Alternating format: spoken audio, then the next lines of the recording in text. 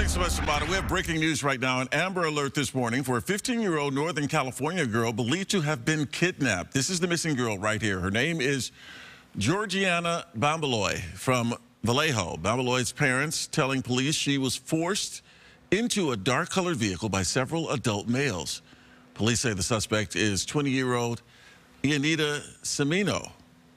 He was last seen driving a green 2006 Chrysler Town and Country van with a Texas paper plate. That's all we know right now. Authorities do suspect that he may be headed here to Los Angeles.